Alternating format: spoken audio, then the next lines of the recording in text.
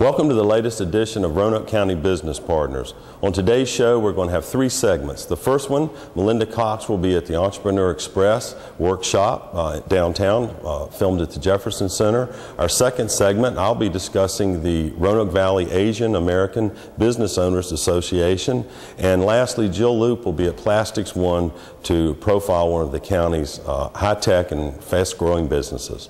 Stay tuned.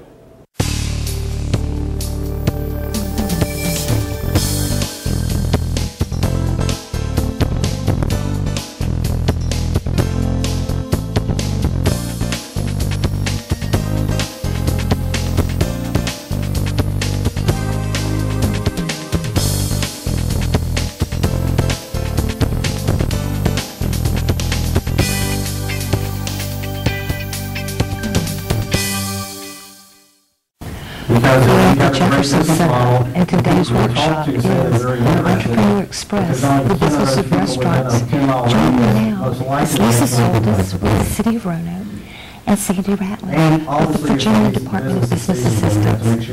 Lisa, yes, this is your baby. Where did you get this idea? How did you know that we have this kind of demand for a workshop? The demand has been phenomenal, if you're trying to sell the fact that the fact that we have a culinary institute associated with Virginia Western Community College, the fact that I hear stories about individuals when I'm out with the public that are interested in opening a restaurant.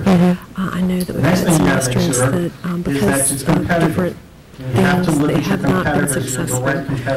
So I thought it was a very nice opportunity to bring all of that together and try to educate individuals on what goes into opening a restaurant. Just because I make a great spaghetti sauce doesn't mean I need to open a restaurant. Well, that's the best point you could say. And I know when you got this together and decided to do this, you called in the reinforcements. I called Sandy Ratliff, that's the Virginia Department of Business Assistance, and I knew she would come to our rescue, and we could together partner with individuals and make this happen and make it successful.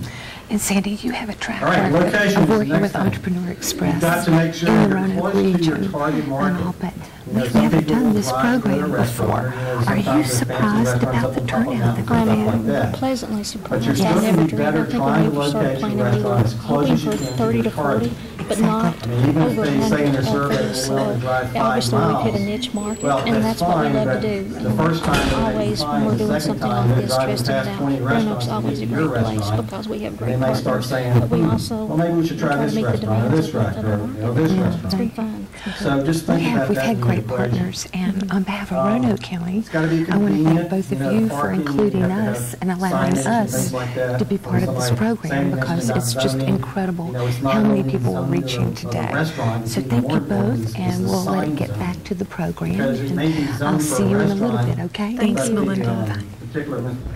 Joining me now is Wayne Flippen, Executive Director, and Tom Tanner, Business Counselor from the Small Business Development Center. Gentlemen, thanks for sharing a few minutes. We've got a record turnout inside, and I know you need to get back in. But Wayne, let's start with you. What are the services with the center?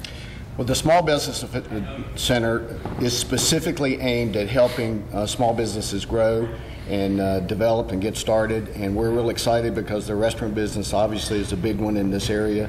So if we can help them get started and grow their business, it helps everybody. Exactly. And I know there's several different types of services. Tom, would you say an emphasis is on the business plan as a counselor? Well, certainly the business plan is part of, that's the first step you're going to take. Part of the, doing a market analysis, writing a business plan to see if the idea makes sense, because you need to go through the process to see if your restaurant is going to work. Yeah. Because you want to find out before you do it rather than after you do it. Exactly. But we also do things like helping them go through the permit and licensing phase, with what you need for the health department, what do you need for ABC board and things like that. Yeah.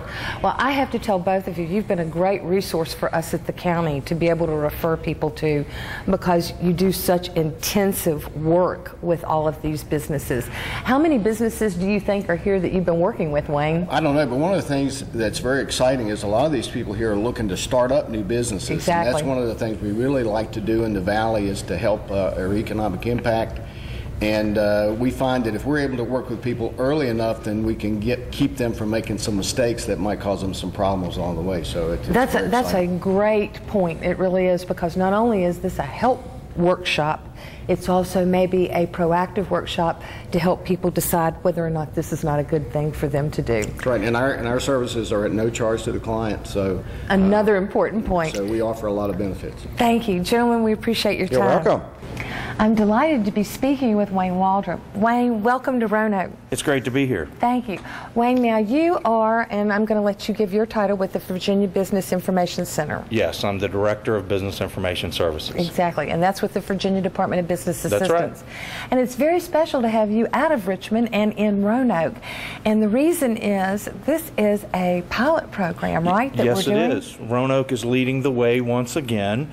This is a Entrepreneur Express program designed to help restaurants in the area, and we hope to help them get started as well as succeed in their business plans. Exactly. And we're all just amazed and thrilled with the turnout today. It's much more than we expected. Is the same for you? Absolutely. I think we had to cut off registration at something like 110, and we were very surprised and pleasantly so with the number.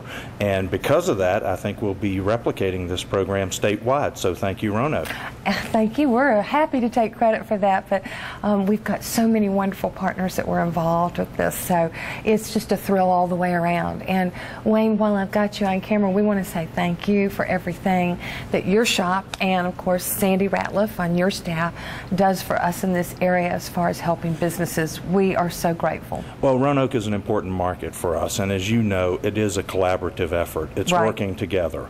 So we appreciate your support and the support of other local allies, and together I think we can create more jobs in the Commonwealth. And more programs. We hope so. And we hope you'll come back again, okay? I will. Thanks for your time, Wayne. Joining me now are members of the Virginia Tourism Corporation, Kitty Barker and Randy Rose. Thank you both for taking time out to talk for a second. You're welcome. Kitty, I know that both of you have the same position with the state, so would you kind of describe what that is and tell us some of the services that you do? Okay. We're both development for specialists for tourism, and we work in from Roanoke to the New River Valley is Randy's area, and I work from Wytheville all the way to Lee County in helping businesses start their tourism businesses, and also helping communities start their strategic planning and working on their tourism programs. No, that's really important, and that kind of segues into what I was going to ask you, Randy. How did you get involved with the Entrepreneur Express program today? Well, there are a number of services that state, local, regional agencies provide, and the Entrepreneur Workshop allows all of those agencies and service providers to come together and reach the market that we want, and that's small businesses and entrepreneurs. So that's allowed us to reach that market all in a day's workshop, and we can talk to them about marketing, and as Kitty said, we can help them with their tourism development efforts, business planning, marketing, things of that nature. So this is just a great opportunity for us. Thank you. Thank you both for being here, because this workshop is all about bringing every resource to the table that we possibly can. So thank you for making the effort to be here, and we'll see you a little later in the workshop, okay? Right. Thank you. I'm with Mark Fry. I just ran into him at the workshop. Mark owns a business in Vinton, Virginia. It's called Creative Occasions, Flowers and Gifts. And Mark, it's great to see you again. Thank you, Melinda. It's nice to see you too. And I'm really intrigued about what we were just talking about, because you own a business, but you're here at the Entrepreneur Express. Tell us why. Right. Well, interestingly, before I started my business, I met with a gentleman from SCORE and the Small Business Administration, and really gained a lot of good information about how to go about the planning process, developing a business plan, all those kind of things. Exactly. With the restaurant business, I have a daughter who's in hospitality and tourism management at Virginia Tech. All right. And she thinks that someday she may like to own a restaurant. So when I saw this opportunity, I thought maybe a great time for me to partner with her and get her here to get some more information for her. That's wonderful. Well, you. I have a question to ask you. Sure. We are so thrilled about the turnout today. Were y'all surprised that there are this many people in this region that are interested in possibly thinking about opening a restaurant? I got to tell you, when we got out of the car this morning, that was my first reaction. I looked at her and I said, I cannot believe there are so many people here. So I think that's great, though. I do too. And we really hope that everyone takes advantage of the workshop the way that you are, you know, to search things out, get information, and decide, is this what I want to do? Or if you already know that decision, then how do I go about it? Right, right. Trust me, as a business owner, I've made some decisions that were not good. I just see no point in not being as well educated as you possibly can be before you even start. So I think things like this are great. Thank you. We're going to make you our poster child for the whole show. Okay? Awesome. All right, good. Mark, it's great to see you again. Thank you. Nice to see you too. Thank you for being on the program. Absolutely, no problem. Thanks. We are now with another Vinton business who happens to be attending the workshop. And gentlemen, I want to really thank you for taking the time out. I know I'm pulling you out of the workshop. We won't keep you long, but I've got a couple of questions because I was fascinated talking to you before about where your business is. Joe, you said your concept is almost ready to launch. Yes, it is. We're located at 2445 East Washington Avenue in Vinton, just west of Williamsburg High School. Okay, and what is the name of your business? The business name is Smokin' Odie's Grill and Smokehouse. I love that. It caught my attention right away. And when do you hope to open? Hopefully we'll be ready to go within a month. Okay. Should be the first part of April. Oh, that'll be wonderful. Maybe you should try for April Fool's Day. But anyway, why are you here at the workshop today?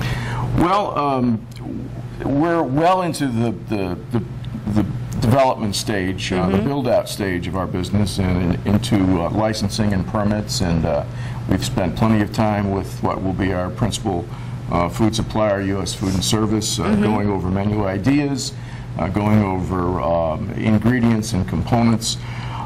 So a lot of the research has been done, but this is a great opportunity to learn more. We can always learn more. I'm always looking to learn more, and it's been good for me because it's confirmed a lot of the ground that I've been over. So you're getting validation from this workshop? Yes, indeed. Well, that's good. No one has said that to us yet, so that's really neat.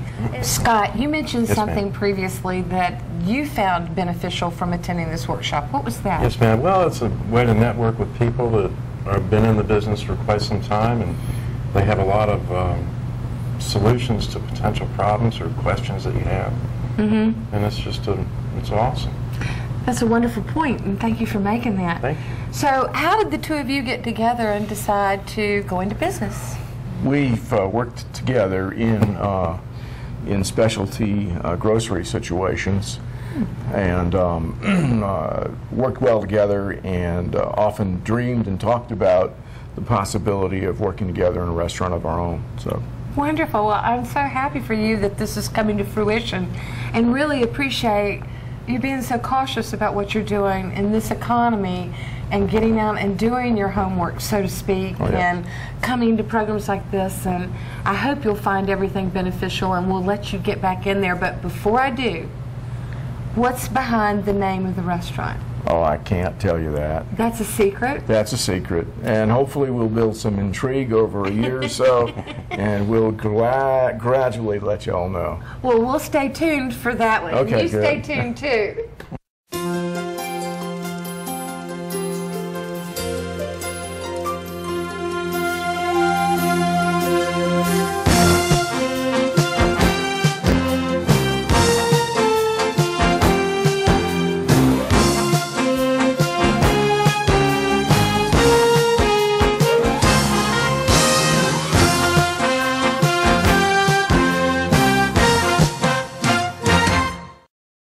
Segment of our show today, we'd like to focus on the activities of the Roanoke Valley Asian American Business Owners Association. And I'm pleased to have with me today three guests who are vital members of that organization. And maybe I'd like to start today by one just introducing yourselves to the viewing audience and telling us what you do with the group. Sure. My name is Dharmendra Patel, and I am the president of the organization this year. Okay, and I have other members from the board. Good. My name is Kamlesh Javeri, and I'm with this board since last 3 years and currently as a director of the board. My name is Nilesh Patel, and I'm one of the board members since last 2 years. Right. Good. And I know you gentlemen, and you all have businesses in the Valley during different localities here in the Valley. Dharmendra, maybe just talk a little bit about when the organization was founded and why. Well, we started the organization in 2007, like few business owners in the area got together, and we decided to have this organization. Our objective for this organization is to promote and protect interest of our members through like advocacy, professional development, community services, and also like say provide a collective platform to interact with our vendors as well, so get like better pricing and things like that. So that was the main objective of our organization. Good. And how many members do you all have? We have almost approximately 180 members. 180. And I know I've been to one of your meetings. I was surprised at the number when you all invited me to come there. Yes. And I guess it's growing as well. Now, in addition to that 180 members, we do have a lot of allied members who are like vendors supplied to our members, you know. Yes, and I met some of those when I was there too. So I've been to a meeting, but maybe tell the audience what goes on at a typical meeting. We have 4 meetings in a year, and at each quarter we meet together with different bundles, the different local government organizations, the government officials, the law enforcement officers, and we provide a platform to our members to interact with them and create some kind of the networking opportunity, and we provide them the educational seminars. Good, and again, the meeting I've attended was with Kevin Bogus, who's the city manager of Salem, and it was interesting. We had a good meal at the end of the meeting, and most meetings here in this country you eat first, but we ate at the end, which was kind of nice. What kind of businesses are at the meetings?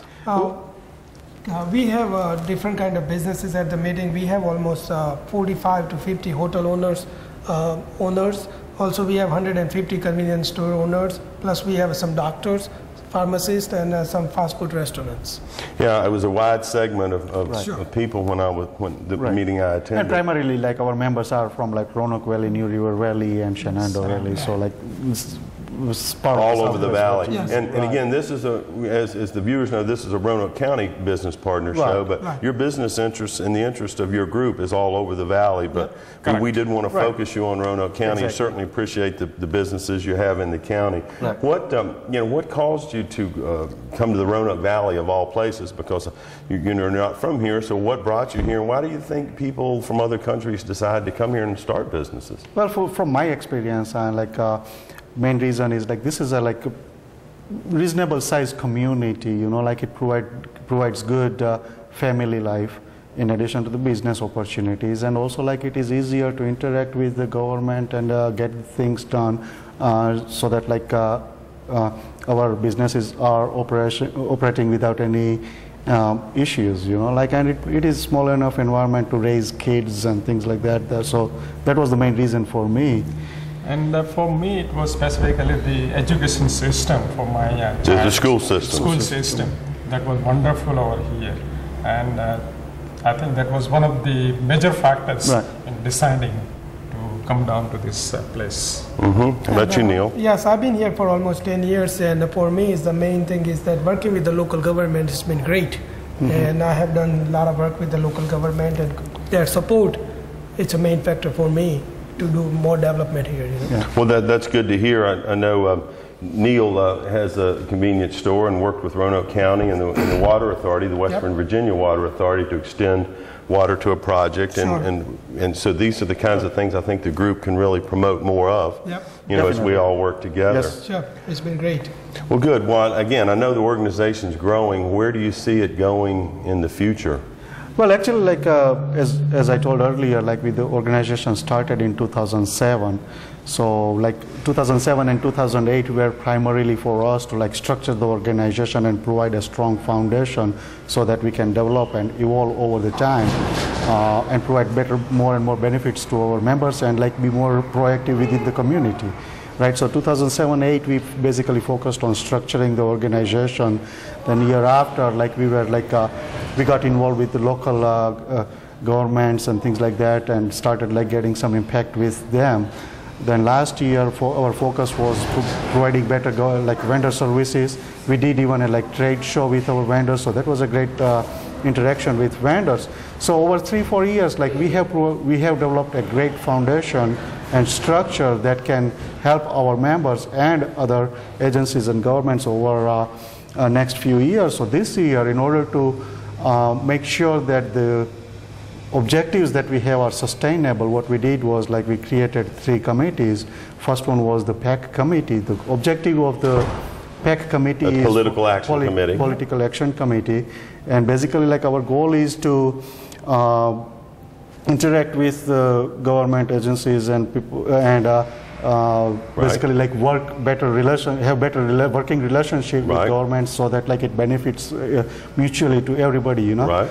I mean, as a fact, I mean, like last month we had an opportunity, like after Delegate Greg Habib got elected, he invited us in Richmond to meet with Secretary of Commerce, Mr. Chang. So we went over there, met with Mr. Chang, and we did talk about the regional development, economic development of this region, and what are the things that we need to do. So there was some good discussion with Secretary Chang, you know. So those are the kind of things that we are looking at that would benefit the area as well. So that was one of the committees. Other 2 committees are like strategic planning, and actually Kamlesh and Raja Zariwala, he's another gentleman on our board. They are the co-chairs. So specifically in the strategic planning committee, we are trying to figure it out that in the next 10 years, where we want to take our organization, at which level we want to take. And we have some short-term goals, we have some long-term goals also. So keeping all this thing in mind, we are trying to provide our members the better leadership qualities, better leadership opportunities. I see. And the last one? It's a membership committee, and I'm one of the co-chair of membership committee. And this year, our main goal is to increase the members' benefit. I see. I see, and we spoke about that between the members and the vendors. Well, you certainly you're growing, and you're doing a lot of great things. I would like to thank you all for being here, and stay tuned, and we'll be right back.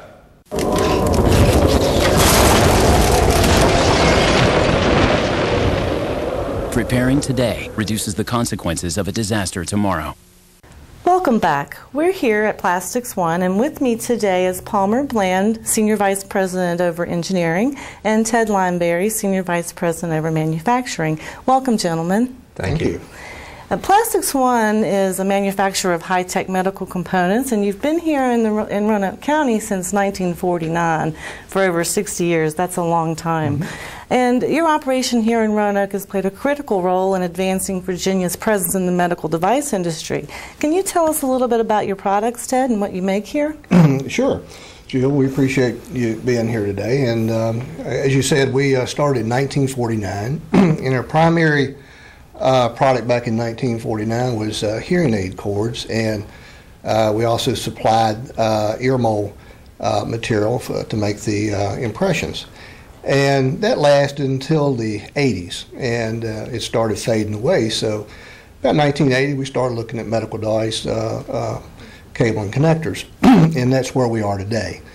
And we make a variety of medical connectors. We also build cables for the medical industry. We make them for NASCAR and the crews. We build cables for cochlear implant systems. We build cables for high-end stereo users, and we build cables for entertainers. Now, you have 3 different divisions. Can you tell us a little bit about those divisions? Sure can. The first one was CCS, I just described that. The second is custom injection molding. And we either build or use a customer's existing mold to to mold injection molded parts. And our customer base is about 150 miles around here, although we do have one customer in Ireland. And the other division is preclinical. And we manufacture electrodes for medical research. And we have customers all over the world. Now, Palmer, I know you have a number of services that you offer to your customers, engineering design and clean room services, for example. Can you tell us some more about some of those services? Sure. Yeah, we have about a team of about 15 engineers with support people. And we can take the design or the concept. If you have an idea, we can take it from that design right on in through the manufacturability of the part. And we'll build the tool here, and we'll build the actual parts here, and we'll do the testing and make sure we verify that it meets the customer's requirements, and we can do all those services. And we have labs, we have the clean room service, as you were talking about. You mentioned we we have that, and that allows us to package a part ready for sterilization. Well, those are all exciting services that I'm sure your customers appreciate. Now, I know you and Ted have both been here for 27 years. I think you said you got here, what, the same day or a day apart? A day apart. A day apart. And well, you have a lot of stories to tell, I'm sure, about the growth of this company over this time frame. Right. In fact, you've had several expansions over the last 10 years, and the latest one was just this year with a little 5,000 square foot warehouse expansion that you added on. Can you tell our viewers about that? Sure. We're always looking to expand and to add to our manufacturing capability. The infrastructure is quite important. So we typically, in times of good times or bad times too, we'll build when the time is right. Not necessarily having something to put in it, but to plan for the future.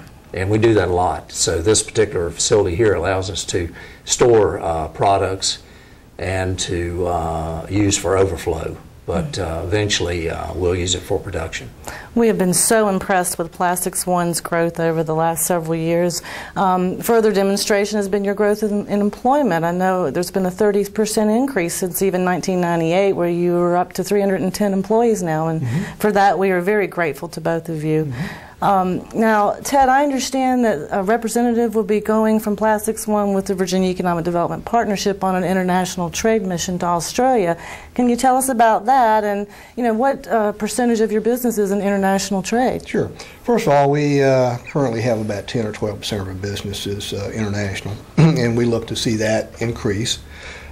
We do have existing customers in Australia at present, and we just felt this would be a good opportunity to hook up with the state of Virginia and see what they can do for us. So we're pretty excited about the opportunity to do that. And you're also ISO certified? Yes, we are. And we're currently working on another certification, which is 13485, which is a medical certification, which is one we really want. That's wonderful. And you guys have also been very involved in the community. Can you give us some examples of things you've done here in the county, in the valley? Yeah, well, I'm very active in the church. Also with Rescue Mission, we support them, Feed America. A lot of different, in Salem Roanoke County Chamber of Commerce, I was on the board there for 3 years. And we had another employee here who was on the board there, but try to do as much as we can. Of course, I think helping the community is one of the things that we do best. Any exciting plans for the future that you can share with our viewers? Is Plastics One headed in any future expansion directions? Well, it's funny you ask, because we are looking at another expansion as we speak, and we're talking. We just finished this one, of course. We're always planning for the future. We need more manufacturing space for the CCS area, as we call it, the connector area. So we're looking at that. Now, we're not sure of the time frame, but we're starting the design of the building now. So when we're ready to move into it, we'll have it. So that's exciting news. You have been such a great contributor to the Roanoke economy for so many years, and we thank you so much for all that you've done for us here in the Roanoke County and the Roanoke Valley. Thank you. And thanks for being with us today. Thanks to Roanoke County. Thank you. Stay with us. We'll be right back.